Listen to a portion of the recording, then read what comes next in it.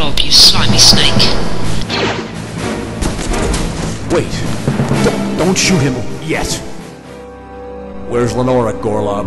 You should know you killed her. Hey, we haven't killed anyone. Now what's going on? We found Zimmel. Who whacked him? She, the demon, she will kill us all. Right, easy there, mate. My crewmates deserted me, so I will stand with you, but we must get off this ship. No, oh no, not me, please, not me. Them, kill the humans. I shall help you. Yes, show them no mercy. What the?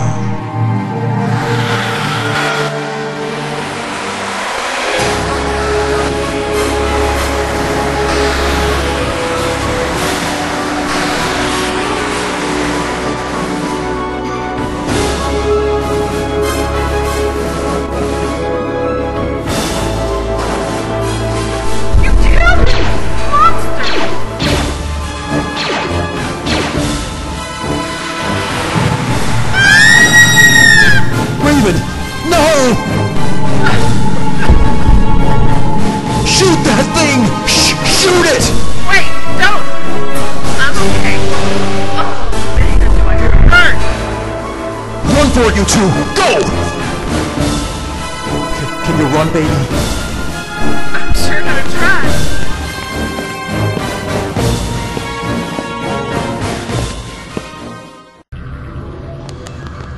In here, quick! I'm just gonna lay here and die, okay? Kessler, Mal, watch the door. Not exactly safe in here. We're not exactly safe, period. We need to find better weapons. What I need is a drink. Wonder where Lenora keeps the booze on this. Shh! I hear something.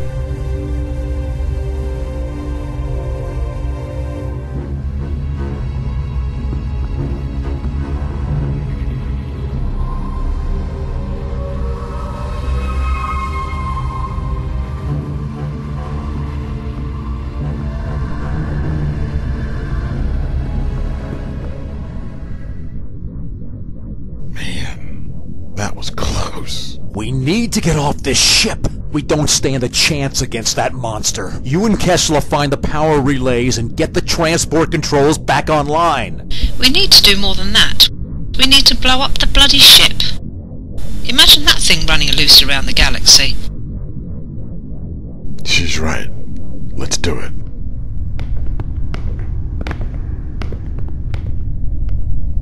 Idiotic humans! They've ruined everything! Ambassador, we must tell them the truth. No, we shall not! If the Council finds out about our plan, we shall both be executed! Sir, please. Let the humans die instead. They deserve it. Sir, please.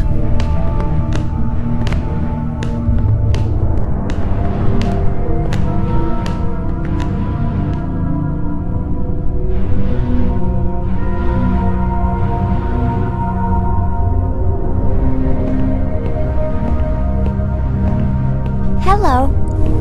You are the Colonel's child. Uh-huh, I'm Marla. My mom and dad own this ship. I come with them on jobs like this, but I'm not really a member of the crew. Indeed. Yeah, I'm more of a passenger, like you. So, if there was something you wanted to talk about and couldn't tell the crew, then you could tell me instead. Dear child, you have no idea. Your parents are in terrible danger. We all are, and I can do nothing to stop it.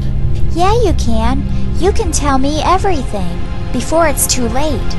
Your android is a genocidal assassin. Are you quite insane? Ah! Linsk, you fool! You do not understand. The android was designed to bring peace. This war has dragged on for too long now.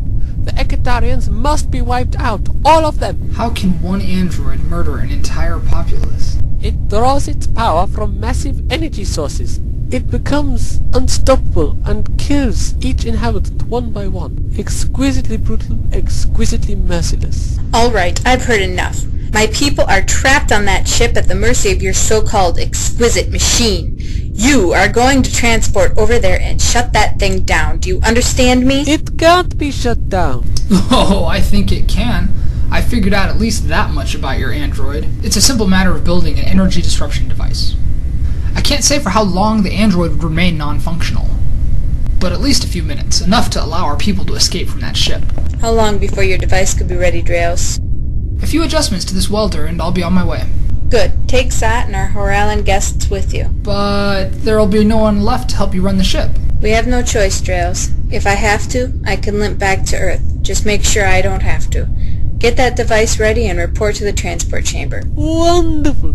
With that device, I could control Morta, and I could still destroy the Ekatarians. Hold on, Ambassador. There is no way I can allow you... My dear lady, now is hardly the time to argue the point.